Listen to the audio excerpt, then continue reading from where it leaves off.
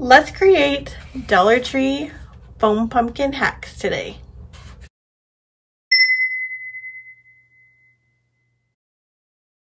For this project, we're going to make a corn husk pumpkin, and we're going to take our Dollar Tree foam pumpkin, remove the stem, and then we're going to cover it with some cashew Waverly chalk paint. I took about 2 coats to cover the whole pumpkin. Then I took these corn husks that I got from Hobby Lobby. They come in a really large package. I think I spent $6 on them because they are half off right now. And at first I started to glue them from just the top, like I was going around in a circle, but then I decided there's no reason why you can't glue them from the top to the bottom. So I went ahead and started gluing both sides of them down. You're going to want to find the biggest ones out of the package. You can use the smaller ones to kind of fill in any extra spaces if you want to, but you're going to cover the entire pumpkin, and I just used hot glue on both ends of the pumpkin. Then I had got this Birchwood garland, I think last year at Hobby Lobby in the Christmas section. I glued 2 pieces of that together to make my stem, and then I have some raffia. I glued that at the bottom of the stem, and then I got these cute little corns at Hobby Lobby. They come in a package of, I think, 12 for like $6. They're so cute. Anyway, I think this turned out adorable. I absolutely love it, and I think it's pretty unique looking.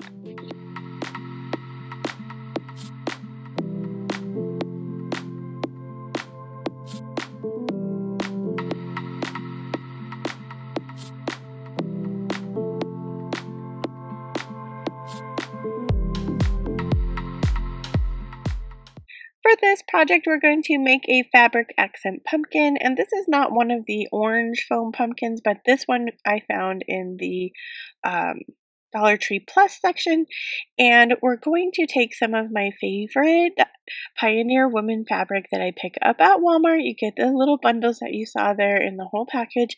I decided to use this one. I'm going to cut it up in the strips. I measured it from the top to the bottom, and then we're just going to use some hot glue, and we're going to glue those into the little, I guess you would call them spines of the pumpkin. This is a really easy project because you can just watch TV as you're gluing along. It is not hard. You're just going to measure out your fabric strips. Mine are about 1 inch, and then just glue it down. So once I have all the pieces glued down, I then decided that it needed a bow, so I'm going to go ahead and use some of my fabric, and then I used some of my burlap fabric ribbon. It is a linen ribbon. It's so pretty, and I love the quality. It's like pretty thick ribbon. I'll go ahead and leave a link to their website if you want to check out any of their other linen ribbons, but here it is, styled in some decor.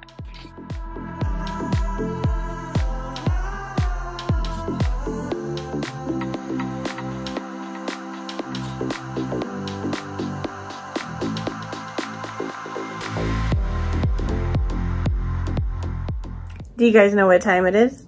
It's time to hit the like button. Don't forget, so YouTube knows to send my video to more people so they can be inspired just like you. Let's get back to the DIYs. So for this project, we're going to do a fabric wrap pumpkin, and I went ahead and took 2 of the bundles of fabric from the Dollar Tree. I've also wrapped a smaller of the foam pumpkins in jeans, and if you want to see that video, I'll link that down in the description box. But I'm going to go ahead and take my 2 fabric bundles. I cut them into strips. Again, they're about a 1-inch strip if you're trying to measure. I don't measure, I just kind of look, put my scissors and tear, but if you're wanting to measure, they're about 1 inch. And then I'm going to alternate between the solid blue color and the plaid blue. So the plaid blue also has the same kind of color of blue from our solid fabric, so it works really well together. And you're just going to randomly go around and glue them. I went kind of like I was sectioning a circle into fractions. You know, this would be fourths, and then I turned it, and then I'm going to go ahead and do that again. But whatever way that you choose to glue on your fabric would be fine. You just want to have strips, and you want them to be kind of intertwined together. So here it is after I've gotten it all covered with the fabric. I took another 2 pieces of my garland thing, and I glued those together to make my stem. If you can find the little stem pieces from Dollar Tree, those are my absolute favorite pumpkin stems. My store didn't have them, or I missed getting them this year, which was a bummer. But if you can find those work really well for pumpkin stems. Then to make my shabby bow, I always take just several pieces of fabric fabric, and then I use one of the pieces of the fabric to tie it together, because then it becomes part of the bow and you can't even tell, which is my favorite part. And then we're going to go ahead and tie on just another loose piece onto the bottom of our stem to cover up any of the stem pieces that might be showing, and then glue on the front of our bow to that other piece that we had already tied on, trim off any excess, and here it is, styled in some decor.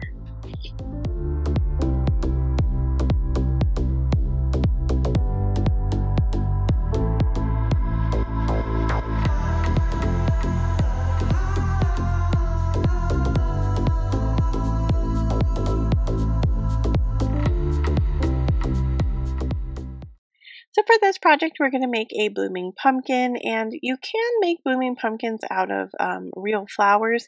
I chose not to do that here. I wanted to use my solo wood flowers for this one. So I'm just taking various sizes and shapes, and I'm going to go ahead and glue them all around the top of this pumpkin. I love solo wood flowers. There's so many things that you can do with them. This really becomes a really cute shabby chic pumpkin. But you can use, they have actual plain colors as well. Dollar Tree sells some smaller of the solo wood flowers that you can actually dye, or you could use the actual wood flowers that Dollar Tree has. I think those are really pretty as well. But we're going to just go ahead and finish up gluing our solo wood flowers around the top, and then we're going to go ahead and add a little extra to our blooming pumpkin. You could stop here if you wanted to. You don't need to add the extra that I decided to add on to it, but I think it looks really cute. So I took a couple of pieces of my excess fabric that I've been using this season. If you've been watching me, you've seen that fabric in a couple DIYs, but I cut little strips, and I'm just going to go around underneath my solo wood flowers. I'm going to add a little bit of glue, and then I'm going to take my scissors and kind of push my ribbon into that glue so it looks like it's underneath there, and I'm going to add about 4 of those around the pumpkin. Then once I have those glued onto the pumpkin, I am going to go back and take some pearls that I got from the Dollar Tree, and I'm going to add those pearls to the ribbons underneath the flowers. I think this turned out so cute. I had my son vote on the project that he liked the most, and this was actually his favorite pumpkin of the video. Let me know if this is your pumpkin or if one of the other pumpkins went out for you. My favorite pumpkin of this video happens to be the corn husk one, but you guys let me know down below which one of these turned out to be your favorite.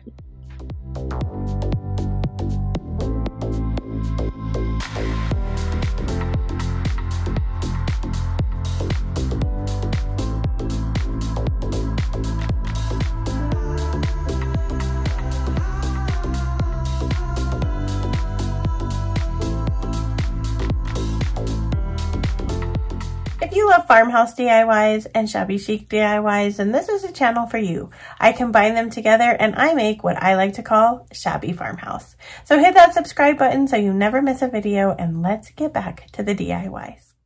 So for this project, we're going to make a coffee filter pumpkin, and I have to tell you guys, this is the ugliest yet cutest pumpkin I think I've ever made. I went ahead and took these coffee filters, I tore them in half. They don't have to be perfect, you can cut them if you want to, and then I just wadded them up in a bow. You could also do this with toilet paper, I decided, as I was like halfway through this pumpkin, but you're just going to do several of them, and then we're going to start hot gluing them around the pumpkin. Now, a note here, you could add the stem prior to adding your coffee filters if you wanted, and then put the coffee filters around the stem. That would be an option too. I didn't do that, and it still turned out absolutely adorable, so it's up to you. But here we are, just going to glue these all around. As I was gluing these, I just kept thinking to myself, wow, this is pretty ugly. Then, when I got to this part, it reminded me of George Washington. You guys let me know if you see a sheep, George Washington. What do you see in the face of that pumpkin slash animal? Anyway, you're going to cover the entire pumpkin with your coffee filters. Then we're going to make another shabby bow using my golden white fabric and some jeans, and I think I snuck some of my burlap fabric ribbon in there too. We're going to go ahead, glue our stem down onto our coffee filters. Then we're going to go ahead and attach our bow, and I decided this needed a little something. You could stop here if you wanted to, or if you don't have the solo wood flowers.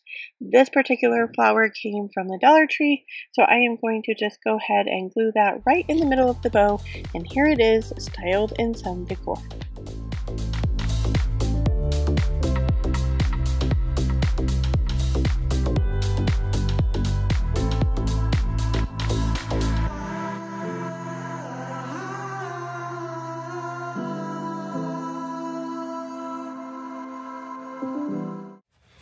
Crazy about those Dollar Tree foam pumpkins? Well, keep crafting with me here at this video and this video for some more inspiration.